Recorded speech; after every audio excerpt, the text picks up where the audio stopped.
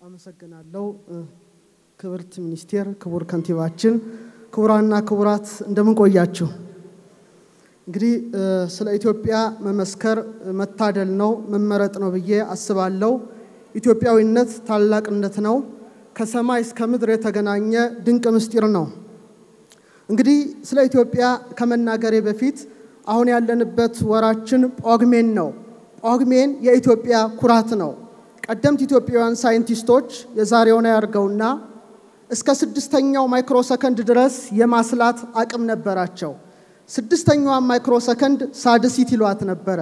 5ኛው ማይክሮ ሰከንድ ሐምሲት ይሏት ነበር 4ኛው ማይክሮ ሰከንድ ራቢት ይሏት ነበር 3ኛው ማይክሮ ሰከንድ ሳልሲት ይሏት ነበር በመቀጠል ካሊት ይላሉ ካሊት ማለት 24 ሴኮንድ ነው በመቀጠል ደቂቃ ይላሉ ከደቂቃ ቀጥለው ሰዓት አይሉም ኬክሮስ ይላሉ ከኬክሮስ ቀጥለው ሰዓት ይላሉ ታዲያ ጳጉሜን ስንል በኢትዮጵያውያን ብቻ ያለችው እቺ 13ኛ ወር አመጣጧን ነገርያችሁ ወደ ታላቅ ጉዳይ እንገባለን እንግዲህ ጳጉሜን የመጣው ራሱ ኤፓጉሜን ማለት በግሪክ ቋንቋ አመቱ በእለት ሲለካ የተረሳ ነው በእያንዳንዱ ዕለት ውስጥ በኢትዮጵያውያን ቀመር 52 ካሊት 31 ሳልሲት ጥቃቅን ሰከንዶች አሉ እነዚህ ሰከንዶች ሲጠራቀሙ ከመስከረም 1 እስከ ነሐሴ 30 በእያንዳንዳቸው ስንት እናገኛለን በየለቱ 21 ደቂቃ 4 ቀንን 5 ቀንን 6 ቀንን አልፎ ተርፎ በ600 ዓመት አንዴ ጳጉሜን 7ን የሚያውቁ ድንቅ ኢትዮጵያውያን ነበሩ ዛሬ ጳጉሜን 6 ናት በ2300 ወይም በ2300 ዓመተ ምህረት ላይ የዛሬ 288 ዓመት የሚነሱ ኢትዮጵያውያን ጳጉሜን 7ን ያስባሉ በኢትዮጵያውያኑ ስሌት ላስላው ቀጥዬ ወደ ምስጢሩ ገባለሁ አንድ ዓመት እንደ ኢትዮጵያውያን ቀመር 365 ዕለት ከ15 ኬክሮስ ከ6 ካሊት ይላሉ በ5 ዓመት 30 በ10 ዓመት 60 60 ካሊት 1 ኬክሮስ በ100 ዓመት 10 በ200 ዓመት 20 በ300 ዓመት 30 በ400 ዓመት 40 በ500 ዓመት 50 በ600 ዓመት 60 60 ኬክሮስ አንድ ዕለት የየቀኗ 0.4 ሴኮንድን አጠራቅመው በ2300 ዓመተ ምህረት ላይ ጳጉሜን 7 እንደሚሆኑ ያወጡት ማናቸውም ሳይሆኑ ቀደምት የኢትዮጵያ ሳይንቲስቶች ናቸው ክብር ይግባቸው ይሄን ካልኩ በኋላ ሀገራችን ኢትዮጵያ ቀላል ሀገር አይደለችም ከጠፈር እስከ አይጉር ከአይጉር እስከ ውቅያኖስ ስሟ ተሳስሯል በዓለም ታሪክ ጠፈር ላይ ስሟ የተጻፈች ብቸኛ ሀገር ኢትዮጵያ ናት ይሄ ተረት አይደለም ይሄ ሳይንስ ነው ወደ አስትሮኖሚው እንግባ የዛሬ 4000 ዓመት ነው 3000 ዓመት ከክርስቶስ ልደት በፊት የነበሩት ግብፃውያን በተለይ ሰኔ ሐምሌ ነሐሴ ዝናብ በስቶ ይበዛል ከአባይ ይፈሳል መስከረም ላይ ይሞላል በአባይ ዙራ ቄጠማ ይተክላሉ ቄጠማው ጫፍ ላይ ሲሆን አዲስ ኮከብ በግብጽ ሰማይ ላይ ትታያለች እቺ ኮከብ ሳይረስ ትባላለች ወይም ካኒስ ማጆር ይባላል በሳይንሱ ታዲያ ኢትዮጵያውያንም የዛሬ 4000 ዓመት ኢትዮጵያን 19 ዓመት የመራቻት በኢትዮጵያ ዶክመንት በሳይንሱ ዶክመንት በግሪኮች በሮማዎች የታወቀችው ንግስታችን ካሲዮፒያ ነበረች 19 ዓመት ኢትዮጵያን መርታለች እቺ ንግስት ወርሃ መስከረም ላይ ሆና ሰማዩን መመልከት ጀመረች መስከረም ለኢትዮጵያ የተሰጠ ታላቅ ወር ነው በዓለሙ ሳይንስ አሁን ከመስከረም 15 ጀምሮ ፊታችሁን ወደ ሰማይ ስታዞሩ የተለያዩ ኮንስታሌሽንስ ከዋክብት ታያላችሁ ደብሊው ቅርጽ የምሰራ አንዲት ኮከብ አለች ደብሊው ቅርጽ በአይነት ትታያለች 5 ደማቅ ከዋክብት ናቸው እቺን ለመጀመሪያ ጊዜ ያየቻት የኢትዮጵያ ንግስት ካሲዮፒያ ናት በመቀጠል ከጎኗ እርሳስ ቅርጽ ወይም ጎጆ ቤት ቅርጽ የሚሰራ ኮከብ በአይን ይታያል ይሄን ለመጀመሪያ ያየው ኢትዮጵያው ንጉስ ሴፈስ ነው በመቀጠል ቆንጆ ልጃቸው አንድሮሜዳ ስታስተውል በሰማይ ላይ ተረጅተው ያሉትን ከዋክብት አይታ ለመጀመሪያ ጊዜ በአስትሮኖሚ ሳይንስ ህብራተ ከዋክብትን በስማቸው ያሰየሙ ኢትዮጵያውያን ናቸው ክብር ይግባቸው ታላቁ ሳይንቲስት ሉሲያን ዘቡኮን አስትሮሎጂ በሚል መጽሐፉ ላይ ይሄን ካጠና በኋላ the Ethiopians were the first to invented the science of stars የመጀመሪያውን የስነ ከዋክብትን ጥናት የጀመሩ ቀደምት ኢትዮጵያውያን ናቸው አለ ንግስት ካሲዮፒያ ልዕልት አንድሮሜዳ ንጉሳችን ሴፈስ የዛሬ 4000 ዓመት ስማችን በጠፈር ላይ እንዲመዘገብ አደረጉ በሁለተኛው መቶ ክፍለ ዘመን የግሪኮ ሮማን አስትሮኖመር ፕቶሎሚ ሲነሳ 48 ኮንስታሌሽንስ ወይም ህብራተ ከዋክብት ደረሱ መጀመሪያ ኢትዮጵያ ስላገኘችው በሱ አልማገስት በሚባል መዝገቡ ላይ ሶስቱን ለኢትዮጵያ ሰጥቶ አሰፈረ በ1930 ዓመተ ምህረት አይኤዩ ወይም ናሳ ወይም የዓለም አቀፍ የአስትሮኖሚ ህብረት 88 ኮንስታሌሽንስ ህብራተ ከዋክብትን ሲዘረዝር ሁላችሁም ጉግል ማድረግ ትችላላችሁ የናሳ ዌብሳይት አለን ሁላችንም 88 ኦፊሻል ኮንስታሌሽንስ ሬጂስተርድ ባይ ናሳ ብላችሁ ጉግል ስታደርጉ የዓለም ሳይንቲስቶች አምነውበት የመጀመሪያው አንድሮሜዳ ፕሪንሰስ ኦፍ ኢትዮጵያ ልዕልተ ኢትዮጵያ ካሲዮፒያ ኩዊን ኦፍ ኢትዮጵያ ንግስተ ኢትዮጵያ ሴፈስ ኪንግ ኦፍ ኢትዮጵያ ንጉሰ ኢትዮጵያ በመባል በጠፈር ላይ ደማቁ ስማችን ተጽፏል በኢትዮጵያውያኑ በቅርቡ የዓለም አቀፍ የአስትሮኖሚ ህብረት አንድ ውሳኔ ወሰነ ምንድነው ውሳኔ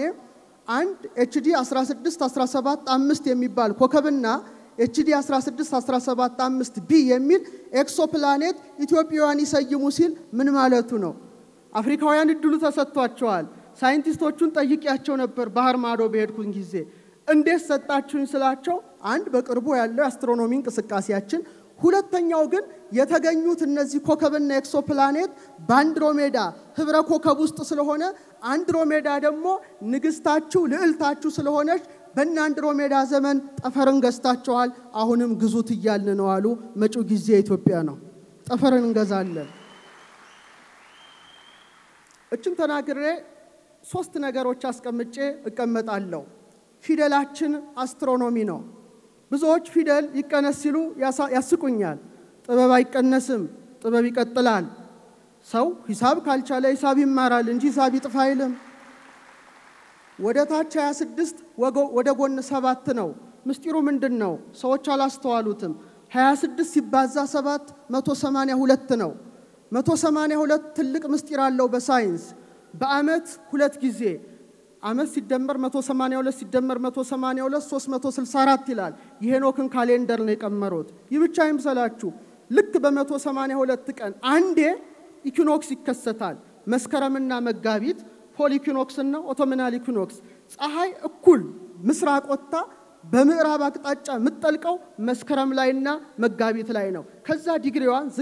ዝቅ እያደረገች ትሄዳለች ስለዚህ ፀሐይ በምስራቅ ወጣ በምዕራብ የምትጠልቅበት ኢኩኖክስን ስለተረዱ ፊደላችንን 182 አደረጉ ፊደል ከተቀነሰ ኢኩኖክስ ይበላሻል ማለት ነው ይሄን ቀመር ማወቅ ያስፈልጋል ቀደምት ኢትዮጵያውያን የዜማ ቀማሪዎች ነበሩ ሊቁ ማህሌታይ ቅዱስ ያሬድ የዛሬ 1500 ዓመት ተነስቶ እነ ሞዛርት እነ ቤቶቨን ሳይነሱ ለመጀመሪያ ጊዜ ዜማ በመልእክት ሊዜም እንደሚችል አሳይቶ ከአፍሪካ ከዓለም በመልእክት ሊዜም የሚችል ዜማ ባለቤት ኢትዮጵያ ብቻ እንድትሆን አስችሏታል ክብር ለዚህ ታላቅ ሰው መጨረሻም አንድ ትልቅ ነገር ብዙ እንግዶች ስላሉ ተናግሬ ይቀመጣለሁ ኢትዮጵያ ትልቅ ሀብት አላት ስለ አክሱም ሐውልት ተነስቷል አክሱም ሐውልት ቆመ እንዴት ቆመ ምስጢሩን መረዳት ያስፈልጋል ሳይንሱን እንወቀው መቆሙ ያስደንቀንም ቆሟል ምን አልነበረም ምንም የለም እንዴት ቆመ ጥበቡ ምንድነው ምስጢሩ ምንድነው ይሄን ጥበብ ባሁን ባሉ ሳይንቲስቶች ሰብስበን ብናወያይ ሊያገኙት አይችሉም ጥበቡ ግን ታላላቅ ሽማግሌዎች ኢትዮጵያውያን ልብ ውስጥ አለ ያን ቁልፍ መክፈት ከቻል ዛሬም ትልልቅ ሐውልቶች የማናቆምበት ምክንያት እንደሌለ ይሰማኛል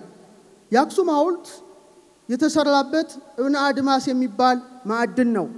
አሳየን እንዳትሉኝ እንጂ እኔ ማዕድኑን ባይኔ አይቼዋለሁ ይሄን በማየቴ እግዚአብሔርን አመስግኛለሁ ዛሬ ስንት ሺህ ዓመት ያለው ቴክኖሎጂ አውቀዋለሁ እነ ላሊበላ ተሰሩ እንዴት ሰሩ ይህን ጥበብ ያቆሙት ምስጢሩ ምንድነው ይሄን መመርመር ያስፈልጋል ስለዚህ የራሳችንን ጥለን የሌላውን ማንጠልጠል ከጀመርን ይህን ምስጢር ሳናውቅ እናርፋለን ከብዙ ሰዎች ጋር ተገናኝቻለሁ በቅርቡ ኢትዮጵያውያኑ ስስታሞች አይደሉም ኢትዮጵያ ብዙ ማዕድናት አላት ዳይመንድ አለን ዮብ አለን ዛሬስ እንደ መለመና ያስፈልገንም ምናልባት ስንዴ ለምነን እንኑር ካልንም መብታችን ነው መጪው ትውልድ ግን ይቀጥለዋል ትልልቅ ማዕድናት ያሉበት ቁልፍ ምስጢር ኢትዮጵያውያኑ ዘንድ ዛሬ ድረስ በምስጢር ተቀምጧል እነሱም እውነተኛ ኢትዮጵያዊ ካገኙ አባቶቻችን ይህን ጥበብ አይሰጡም ማለለም ካርታውን ሊሰጡ ይችላሉ ሄዶ ማፈስ ይቻላል ነገር ግን ትክክለኛ ኢትዮጵያዊነታችንን ገንዘብ ስናደርግ የተደበቁ ምስጢራት ይወጣሉ ብዙ ቤቶች አሉ ደለል የሞላቸው የተሰወሩ እነዛ ሁሉ ነገሮች ዛሬ ድረስ በምስጢር ታትመዋል እውነት ልንገራችሁ ተረት አይደለም ነግራችሁ ኢትዮጵያ በምስጢር የተመላች ሀገር ናት ይሄን ታላቅነቷን ማስቀጠል የኛ ድርሻ ነው አለማስቀጠልም መብታችን ነው ሚደንቃችሁ እስካሁን እኛ እየተጨቃጨቅን ነው ትንንሽ ህፃናት ግን ተፈጥረዋል ከምናስባቸው በላይ ነገ ኢትዮጵያን ታላቅ የሚያደርጉ ከ5 እስከ 6 እስከ 10 እስከ 13 አመት ስለ ኒኩለር ሳይንስ የሚያውቁ ህፃናት እየወጡ ነው አትጠራጠሩ ኢትዮጵያን በከፍታ ማማ ላይ ይሰቅሏታል ታላቅ ሀገር ናት ታላቅም ትሆናለች ኢትዮጵያ በክብር ለዘላለም ትኖር አመሰግናለሁ